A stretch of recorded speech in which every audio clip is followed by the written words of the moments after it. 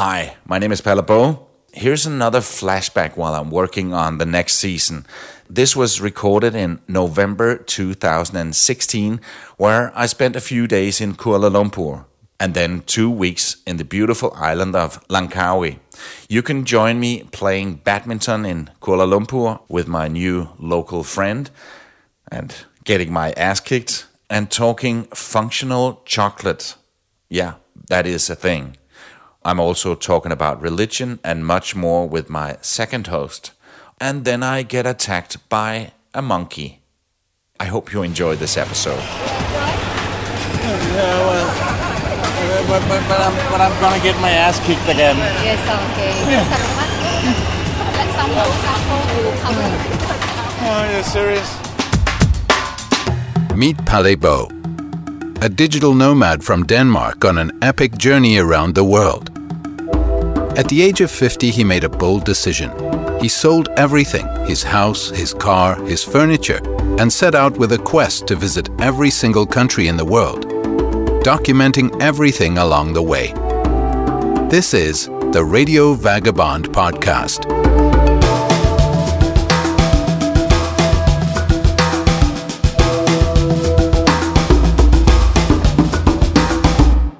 This episode of the Radio Vagabond podcast is sponsored by Hotels25.com.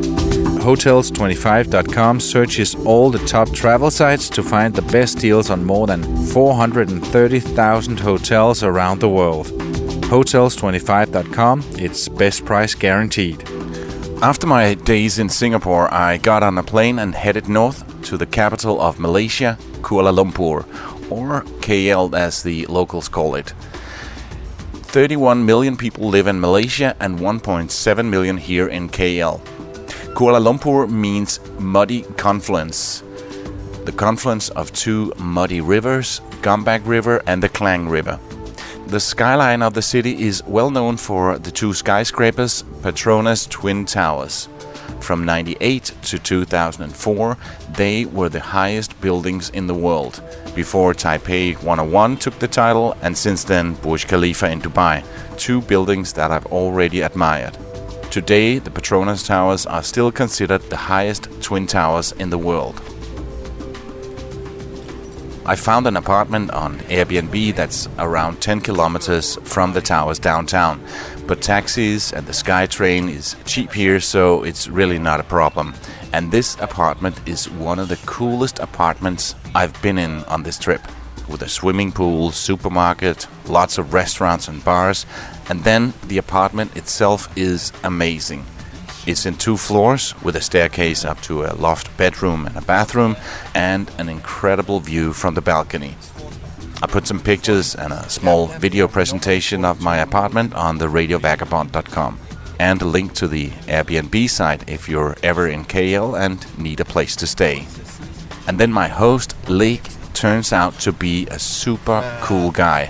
When he heard that I was from Denmark, he automatically thought that, well, I must be good at badminton, coming from a country with proud traditions in the game and a lot of great badminton players like Peter Gade, or Peter Gade as he calls him, and then the Malaysian national coach Morten Frost is also a Dane.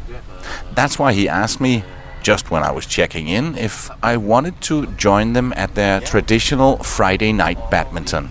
Every Friday he meets with a bunch of friends to play badminton, and then after that they go to a club and get some cold beers. So, badminton and beers. Now, there's a concept. So, of course I said yes, and a couple of hours later, Lake picked me up. Your name is Leek? Lek. Actually, it's my it's translation name for my own Chinese name. My Chinese name is actually Ling Hong Liet. Ling Hong Ling. Liet, yeah. So Liet is actually my last name. Okay. A lot of Chinese names, they choose an English name, like Steve or Joe or Penny. I don't have a Christian name. When somebody call me, my surname is Lim. When they ask me a Christian name, then I'll tell them Lek Lim. Yeah. So you are obviously my Airbnb host. And I love you for that. Thank you. Because that apartment is so amazing. And you've invited me. I just came this afternoon and you invited me to, in a few words, badminton and then beers. Yeah. That's pretty much it is, right? Yeah. Badminton is actually a national game in Malaysia. In Denmark as well? Yeah, Denmark is very good in badminton. And then beer is an international language. So Peter Gade and Carlsberg. Peter Gade and and Carlsberg. You can see Carlsberg everywhere in Malaysia. Yeah. So we're going to... Is that something you do every Friday night? Yeah, it's a regular game every Friday night from 8:30 to 11. Okay. So I'm not interrupting your game? No. We always welcome friends. Sometimes we bring some friends from all over the world. Sometimes they bring some Japanese friends and then from Hong Kong. Yeah. Different player. But I know what you're thinking. You just because I'm Danish doesn't mean I'm good. Oh, we're expecting all Danish is good in badminton. Shit. Which players from the Danish badminton do you know? Peter Gade, Jorgensen. Denmark is the first European country which won the Thomas Cup. This is the highest. It's like the World Cup of badminton. Yeah. Do you have some good players? Malaysian? Yeah, in Malaysia we have the world #1 single player, which is Lee Zhongwei. Yeah, Lee Zhongwei, and then we have a couple of doubles player, and then we just won Olympic silver medal for men doubles, and also mixed double. Okay. Yeah. So badminton is big here. Badminton is big here. Yeah. Football is also big here, but we are very bad in football. But you like it. Yeah, that's the important like thing. Yeah. And now we're gonna play some badminton. Yeah, we are going to play some badminton.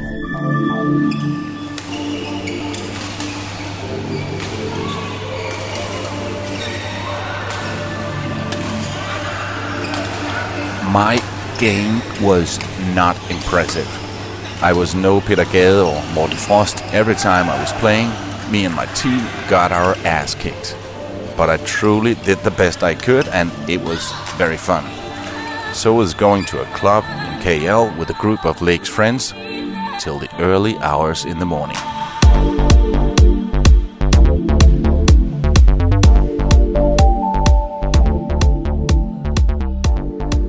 After only a few days in KL, I went on to my next stop here in Malaysia, the island of Langkawi in the northern part of the country. Here in Langkawi, I'm staying at a resort. It is so nice that I've decided to prolong my stay here with another week. The apartment that I'm living in is built on pillars above water. So when I'm sitting in the balcony facing west, I got the best sunset. And if I look down, I look into the water.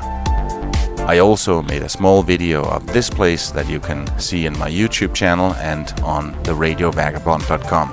Also, I put a link to this Airbnb site, because even though it is a part of a resort with swimming pools, bars and restaurants, the units here have different owners, and I found it on Airbnb. I also became good friends with my host here. He owns 3 units as sort of an investment. One morning he showed up at my apartment with some local food called lipat. I want to record when you explain what that is. A croissant is a croissant anywhere in the world, whether it's in 5-6-star hotel in Paris or in KL or Tokyo, New York, or in your country's capital city, Denmark, right? Yeah. I don't know about other people's, but when I travel to any country, I want to know what the people eat, how the people live. Yeah, the local food. Yes, local food. That's why normally I will take my guests to the night market or morning market. Then you see, oh, this fresh fish. We don't have this type of fish in our country. Things like that. Yeah. And the way I see it, I see you people from temperate countries, you fly down here, hop off the plane, hop into a taxi or whatever, and then you get to the hotel, and then you go and sunbathing on the beach, and that's is all. And after that, you reverse the thing, arrive at your country back. But then I said, what about? Don't you want to taste what the people eat? How the people live? What are they doing for a living daily? What about the farmers? They are planting paddy, wet paddy and dry paddy. So you're wondering, yes, you have heard of water buffalo. Does it look like a cow or bison or what? Get close to the people, and these people are friendly people. And sometimes they feel honored when you're asking, oh, how do you do this? I used to eat rice. Say, but I've never seen it done. Like that. Or maybe only TV. You cannot touch it. It's not yet up to that. And smell it. Yeah. Touch, smell, experience is another. Exactly, What I tried to do when I was in Taiwan, I went to a night market with a local couple. And they showed me all the different weird food. Yes. And to me it was weird, like pig's blood and yes, some extremes. I tasted it. Some of it I liked, some of it I didn't like, but I tasted it. Yes. The only time when I've said no was when I was in the Philippines and they asked me, "Would you like some balut?" And I yeah, you know the egg with the almost hatch. Yeah. Watching the photos only, I think I'm not going to do it. No, I simply could not do it. And we are amazed, but how come they call it a delicacy? We can hardly touch it, actually. Okay, so what we see on TV, and only when you say Asian, you think Asian must look like Chinese, this kind of face, like that. But when you get to Taiwan and you get to other Thailand, Laos, Cambodia, Malaysia, Indonesia, then you see when you go to the night market or the morning market, no, the food is different. There are many type of Asians, actually. That is what tourism is all about. What I try to do on this trip is really get into the local culture as much as I can, and I also now I stay in this beautiful place. But sometimes I stay at couch surfing, where I stay with the locals.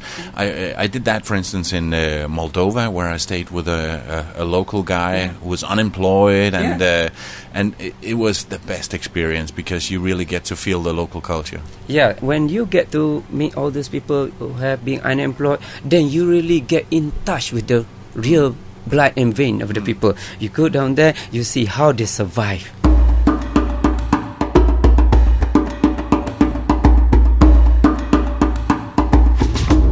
Okay, you were at the night market last night, and here you are with something that's wrapped in some kind of leaf, or what is it? Make a lucky guess then. It's like a Christmas present. It's wrapped in a leaf. It's what kind of leaf do you think it is? I let you smell it. I would guess it's banana leaf. Yes, exactly. And it's around 1 inch by 1 inch by 4, I think. Yes. Okay. And what is inside? Yeah, I bet some kind of rice, or it's not pig blood. If you want to, first one thing, I'm a Muslim. Muslim, there are things that we are forbidden to eat. After tasting pig bloods, I'm think about converting to Muslim. Yeah. Okay. It's not easy to be a Muslim, but sometimes like what Kennedy used to say, why we want to go to the moon, because it's hard to go there. Exactly. Yeah, if not, everybody is there already before us. Yes. So a thrill come when we are doing something different, something hard. Yeah. Okay. Let's open it. This thing in Malaysia is called lepat. Lepat. But nicely wrapped in banana leaves. Okay. Open it like this. Banana leaf, and what's inside? What is that? Some kind of fish? No. This is banana plus wheat flour plus a little sugar. Oh, nice. Yeah, it's banana. So it's all banana. Yeah, so wrapped in banana. Yeah, I like to take fruits right early in the morning, whether fresh fruit or fruit derivatives like this. Okay. Is the banana mushed up before? Yeah, mushed up, and then they combine it together with wheat flour and a bit of sugar, and then wrap it nicely like this, and then they steam it. So no oil involved. Okay. Yeah. Okay. Maybe you want to have a taste. I have another. You can take it all actually. Okay. And don't worry, it's just fruit. Yeah, exactly. How does it taste? Taste a lot like the banana and Yeah, the banana taste is there. But this one is nicely done. By looking at this, I know that this is done by somebody who is expert in doing it. when I put my teeth in it the first time, I thought, I don't know if I'm gonna Something like like this. a jelly like that? But I really like it. I really like it. Yeah. This is very nicely done. Lepat. Lepat pisang. Pisang mean banana. Banana lepat.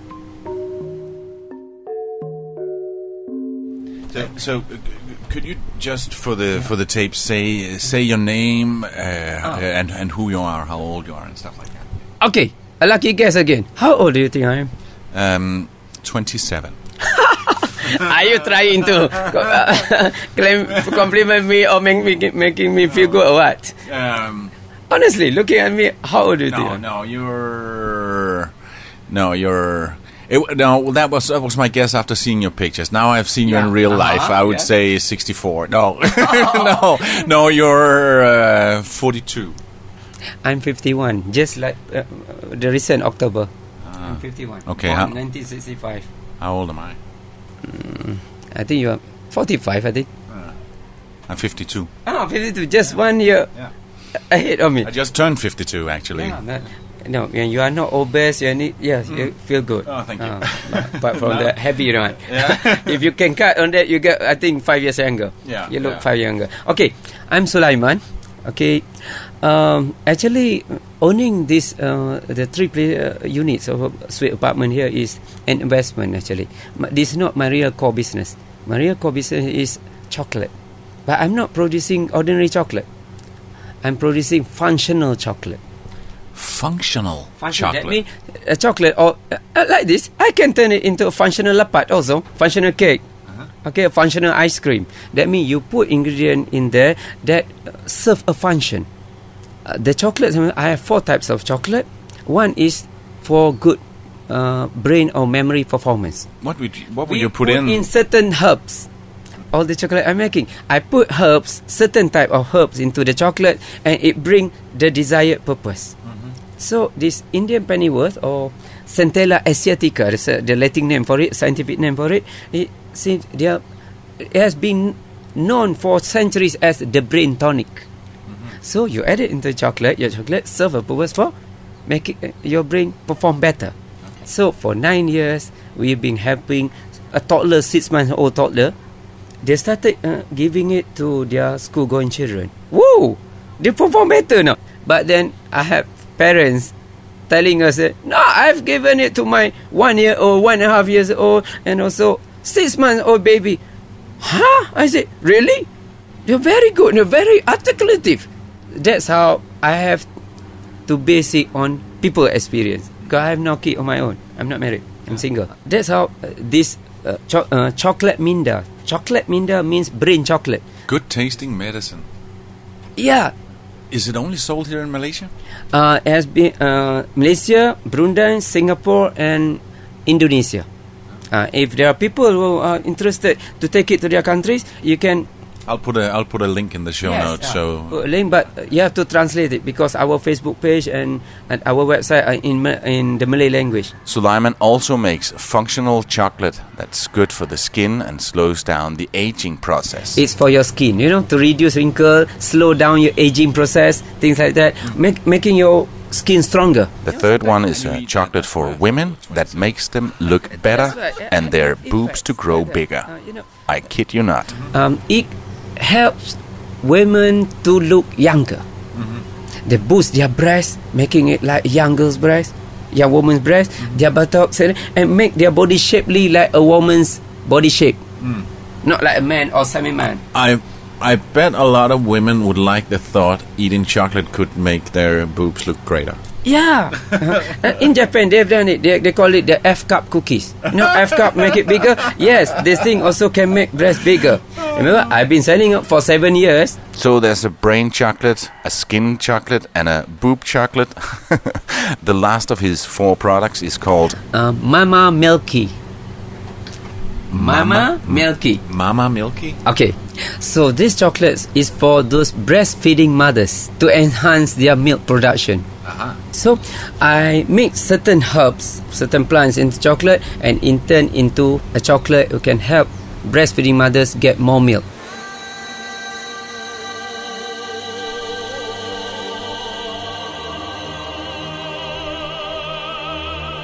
Today, Sulaiman is doing well. He owns 3 units in a resort here in Langkawi and a chocolate factory. But he tells me that he comes from a poor background as a son of a rubber tapper. Yes, I've counted coins to pay my rent. I've been through it all. And I was the son of a poor rubber tapper. My mother and father tap rubber. And rubber we do... Say that again? Rubber tapping. You know? Rubber tap. Yeah, to get rubber latex from the tree, and from that you get all those rubber products, tires, balloons, and most importantly, surgical gloves. So how is that exactly done? You put a small thing on the tree that will collect It's like this. So they make a cut on one side of the tree, and then put a spout there and put a cup, and they collect the latex. So that's rubber tapping. But you come from a poor family? yeah, rubber tapping is not a lucrative business. It's poor people tap rubber, and agriculture people anywhere in the world, they are mostly poor people. It's the middleman who make lots of money. So you know how much you're paying for surgical glove or certain tires. But rubber now costs what? A kilo of rubber lamp is around 0.3, 0.4 US dollars. Something like that. It takes a lot of dripping in cups. Yeah, at least 3 or 4 hours like that. That's why farmers are mostly poor people. But tapping rubber in my family, in my parents, it's not like other rubber tappers in Malaysia. We started rather late. They started sometime at 6 a.m. but we came back at 6 p.m. So almost 12, 14 hours of work. That's working with my parents every day, day in, day out. No, I have. So were you sort of destined to be a rubber tapper yourself? I break away from the way of living of my family. Yeah, I broke away from it. In Malaysia at that time, in the 70s, 60s, 70s, when you are good in school, the government will pluck you from the rural areas and send you to boarding school. Special boarding school where normally only affordable by the rich.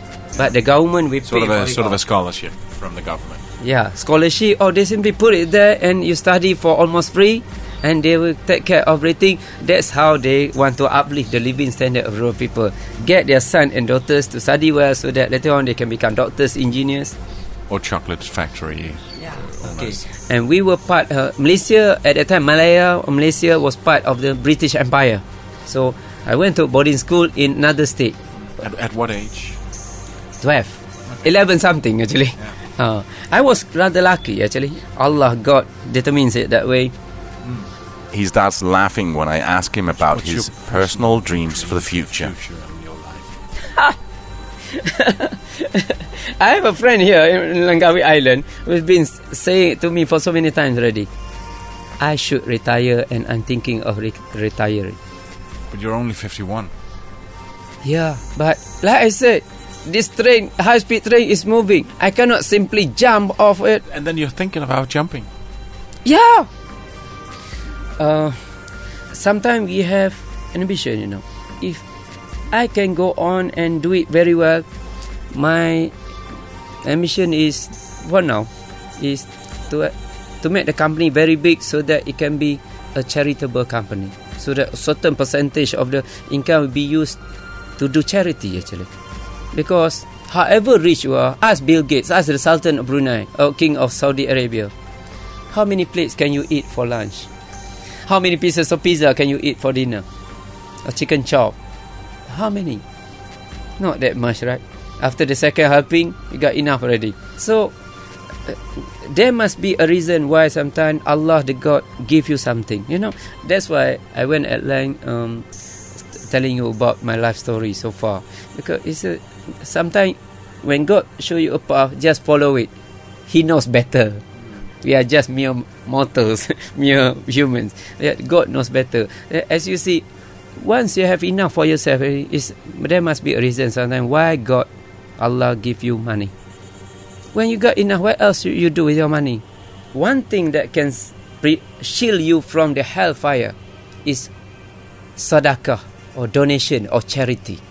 Because our Prophet say in the hereafter, the day of judgment, those rich people have a hard time explaining what they have done with their wealth when they were living in this mortal world. So actually wealth is not something for you to show off. Or yeah, you can enjoy it up to a certain point. After that, you just looking. It's rather stupid, what, right? By now you've heard Sulaiman mention Allah and God a few times. Remember that we're in a Muslim country and I could feel that he was religious. When I ask him directly, he says that on a scale from 1 to 10, he's probably a 3. He doesn't feel like a good Muslim. He skips prayers once in a while, or as he says, I'm a lazy prayer. Nevertheless, what happens now is that we have a long talk about religion after telling him that I'm an atheist. Some of the things that came up in this conversation was the Islamic view on homosexuality and the evolution theory. If I were to rebut your opinion of being atheist, then who's putting you through hard life? Because you don't believe in God, right? No. Then it must be yourself, huh? So, who made that? Yourself? There must be somebody, right? Nature. Why must there be somebody? Really, nature. Then how come on the moon there's no water? It should be water, what? Nature? Why is it that on Earth there's water but not on the moon? Because nature is natural to have a planet to have water, and the water becomes vegetation. And you're saying that's God? Actually, in Islam, there are just two classes of of something in this world: the creator and the createe. But what if I'm the opinion that the reason that things work here is evolution and the way that the strongest species survive? All in all, it was a very interesting discussion about two different ways of looking at the world and the way it was created. All with total respect for the other person's opinion, even though it's the Islamic belief that being an atheist is very sinful. Because as a Muslim, honestly speaking, to be an atheist is very sinful. You don't even recognize that God exists. Your creator. It's just like you don't even recognize your parents made you born into this world. It's like that. No, don't worry. I'm not angry at you. It went on for a very, very long time. For a lazy Muslim, as he calls himself, he was really putting an effort into telling me about Islam. Honestly, at one point I felt that it was almost too much. But listen to what Sulaiman tells me here. The reason he's telling me about Islam is not to convert me. He gave me information so that he, when standing on Judgment Day, can honestly say that at least he told this Danish atheist about the good things about being a Muslim. That he could honestly say that he didn't miss the chance. At least he would be able to say that he did what he could to inform me. I felt that it was really because he liked me and he would feel sorry if I would burn in hell just because I hadn't discovered the real God. Yeah. Do you feel I'm lost and I'm missing out on some of the good stuff? That's why I say I'm not pulling you to Islam. No. I'm giving you information so that in the year after, when before God, the angel said, you miss your chances. Remember when you met Palebo? Remember? Yes. He stayed 2 weeks at my place. Wow, very nice guy. Yes. Do you say anything to him about Islam? No. Why? That's why he died a non-believer. Because so that in the hereafter, if they mention you, I've done my responsibility. I told him already. Oh, you've done a lot. Yes, and he doesn't believe in the thing. He's steadfast, holding on to his belief. His chosen path. Then God say, yeah, it's not your. The island of Langkawi is really, really a nice place. I rented a car and went to the Sky Bridge. It's a really unique bridge where you can walk above the treetops and get an amazing view of the whole island. Truly a unique experience. I also went to a crocodile farm and saw a lot of monkeys at the roadside. At one point I was almost attacked by a monkey and quickly got back in the car. This episode of the Radio Vagabond podcast is sponsored by Hotels25.com. Hotels25.com searches all top travel sites to find the best deals on more than 430,000 hotels around the world. Hotels25.com, it's best price guaranteed. If you like this podcast, please subscribe in iTunes or the podcast app on your smartphone. You can see pictures, watch videos, and read much more on theradiovagabond.com. Pale can be reached for interviews and public speaking gigs on mail at theradiovagabond.com. Almost 2 weeks in Langkawi. That was really, really nice. Make sure that you also put Langkawi on your bucket list. But now I'm off to my next stop, which is going to be Thailand, and I'm so looking forward to that. My name is Palabo, and I got to keep moving. See you.